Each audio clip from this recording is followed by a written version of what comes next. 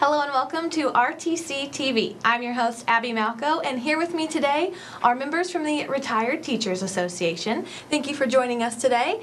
And for a start, we will have them all introduce themselves and give a little background.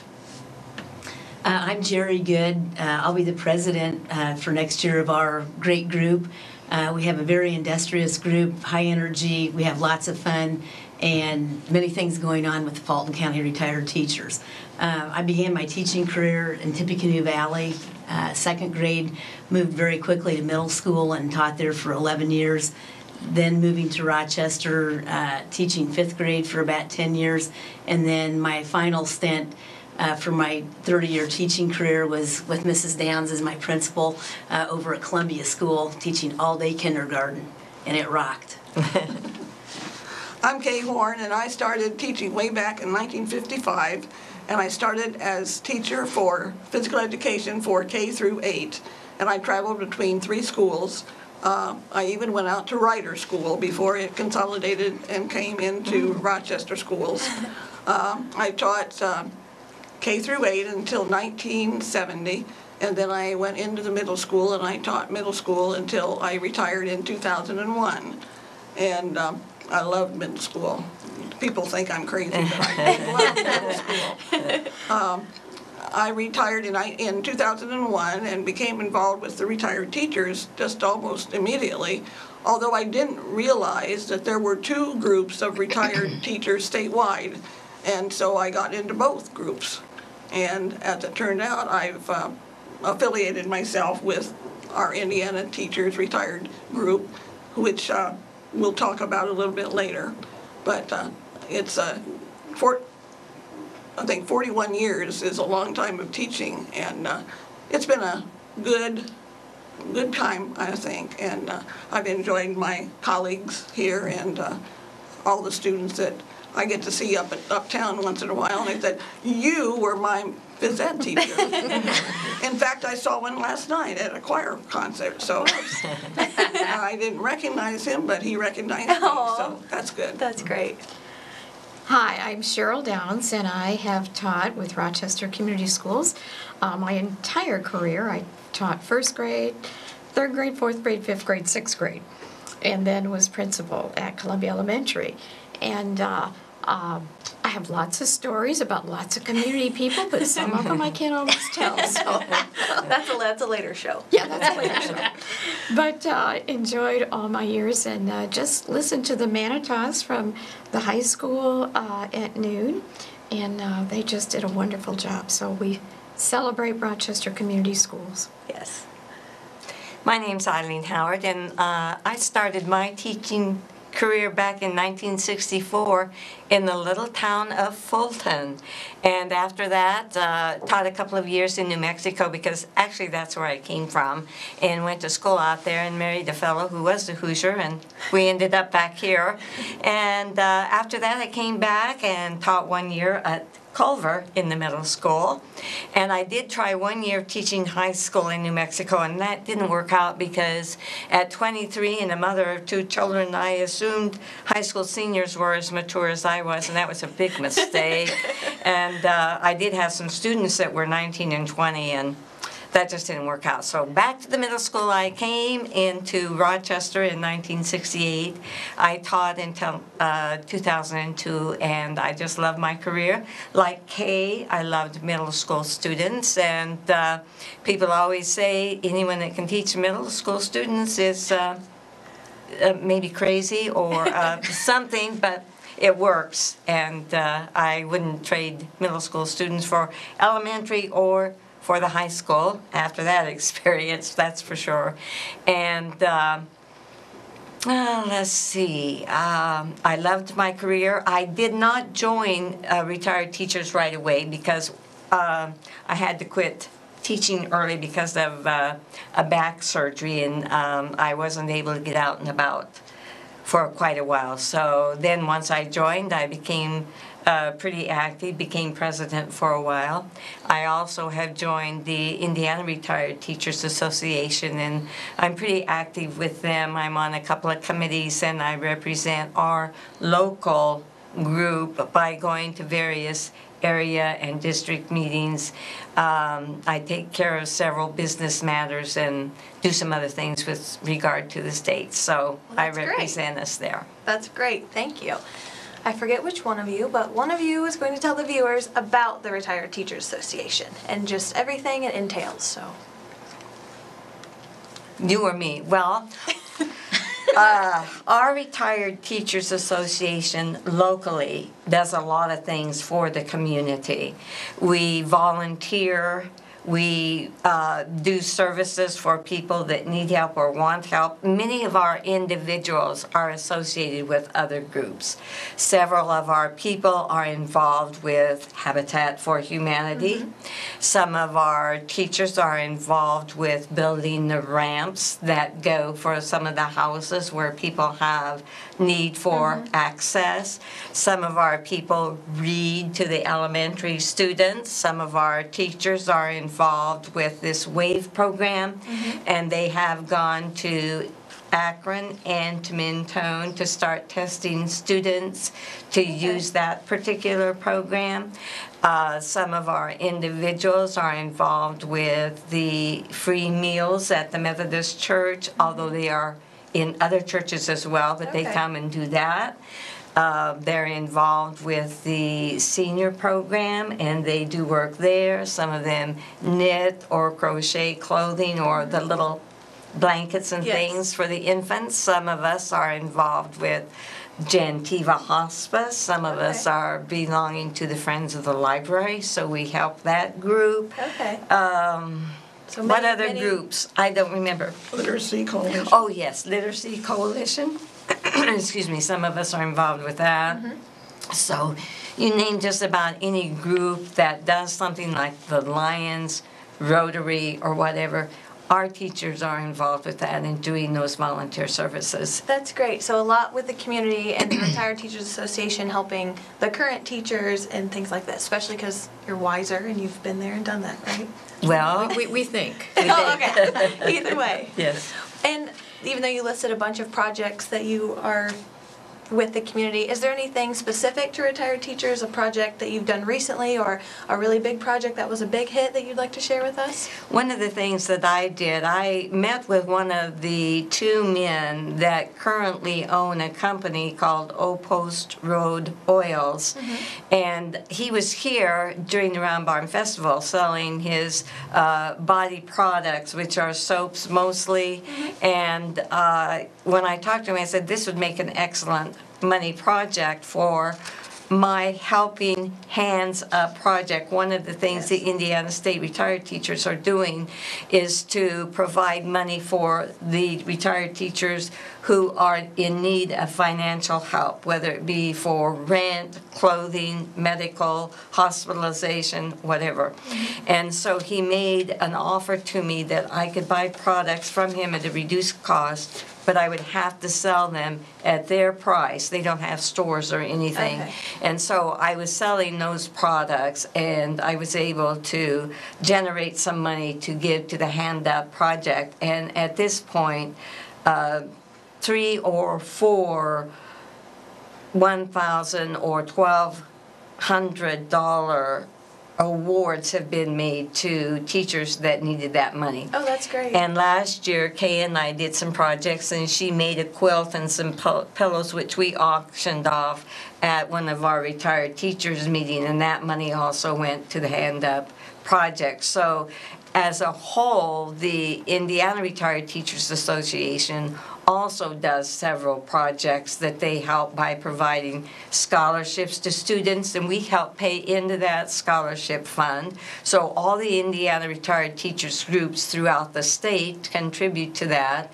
to Okay. give scholarships to students in high school who want to become teachers, and then to help the teachers that need help. They're going to introduce that phase next year to provide money for a teacher who wants to institute a program but doesn't have sufficient money on their Right. own to do that. So that will be the third phase. Okay, that's great. That sounds awesome.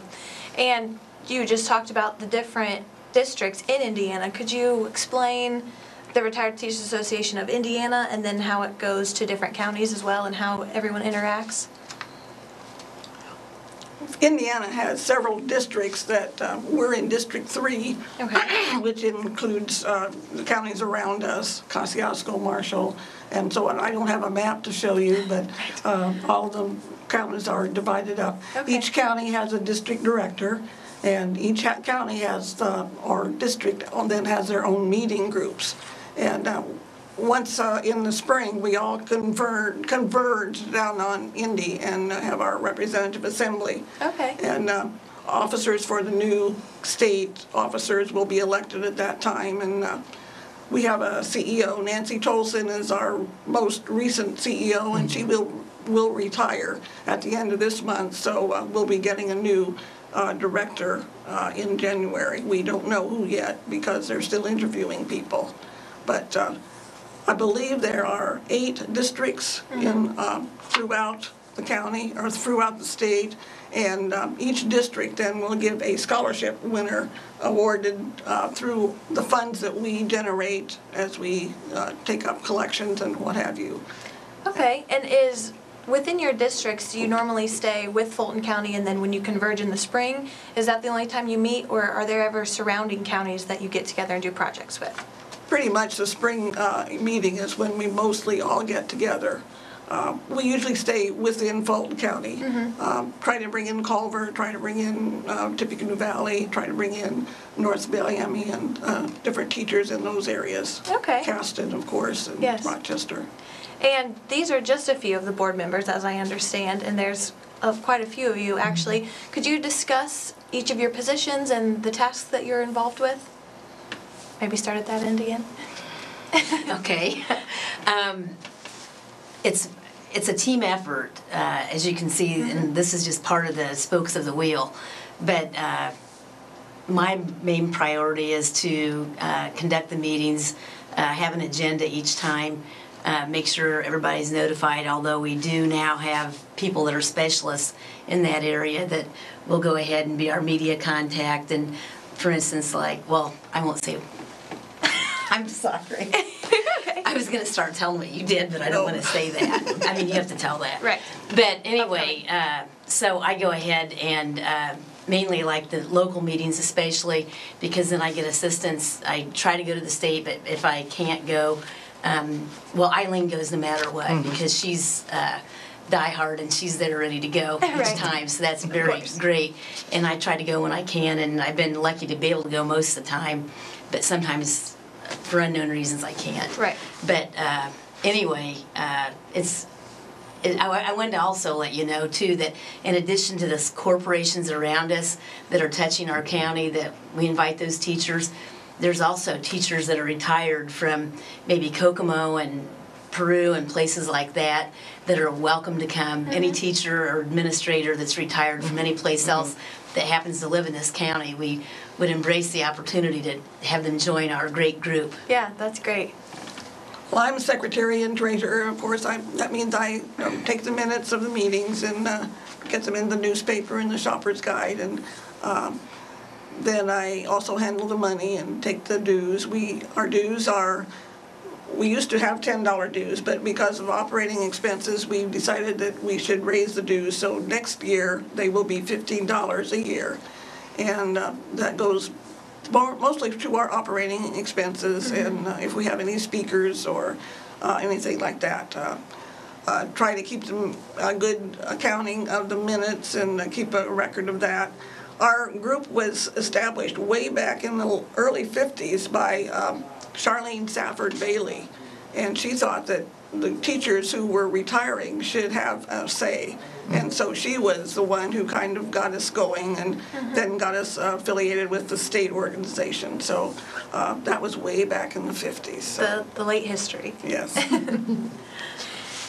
I'm the volunteer chairperson, and I collect all of the hours for I think we have 54 members. And so I'm collecting those hours and keeping track of what it is that they have done as far as their volunteer work. It's not a requirement, but it certainly is a plus. And the state allows us to kind of prorate our services to the community, and they give us a rate, and I have a rate of $22.14 per hour. So we've totaled up close to 2,500 hours of volunteer work. And I think about 60% of our teachers are involved in great. volunteer work.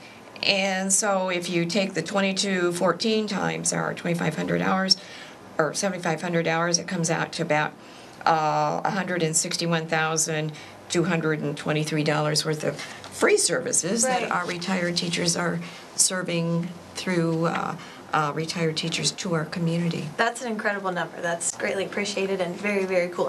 Until you sit down and really do the numbers, you don't realize how much it's really helping everyone. So that's Exactly. great. We appreciate it. Thank you. We're pretty proud of that, and so every year we make up a little check, and we present it to the mayor, and then he hangs it on the wall in his office. So if anybody wants to know if retired teachers are really retired or not, they can go in there and see how busy we are. Yes. And so that's one of our joys. And then the state altogether will compile those hours and put out in a bulletin the total number of hours and the many thousands of dollars worth of work that Wow. the retired teachers do for the state. Yes. We have another office position. We have a vice president who can take over when our president isn't able to do that. And then Kay, as secretary, puts into the newspaper. I'm sure you've seen the many articles, the wonderful ones that she writes and Yes. gets in there. And every year she gets an award from Indiana Retired Teachers because of her wonderful publications. And That's she gets a great. recognition for that and some sort of an award for that. And Website. and the website that she has, which she will later give you that address, and people can look at that. And so she gets awards for that. And then we have a person who looks up and finds places for us to have our meetings, and it's generally a lunch meeting, and they get that information back. And then we have someone who will call people who don't get the paper, that don't have email or any media, Yeah. so that they can always be attuned to when we're going to meet. And then I generally send out the email announcing the time and place and date, and all of this gets reported back to our president. And then we have all kinds of people that help with stuff like that, finding places to eat, what we're going to eat, get the menu, get the price. Yes. So it's a whole bunch of people involved so that the president doesn't have to do everything. Someone else Very looks nice. up and finds what program we're going to have, who's Okay. the presenter going to be, and they report all that back. So we have about 4 meetings a year in Okay. general. And like she said, we invite people from other areas. Like Plymouth is very close to us. Argus is close. Most of those people go to Plymouth, but some of them still come to see us and That's great. join us. Very great.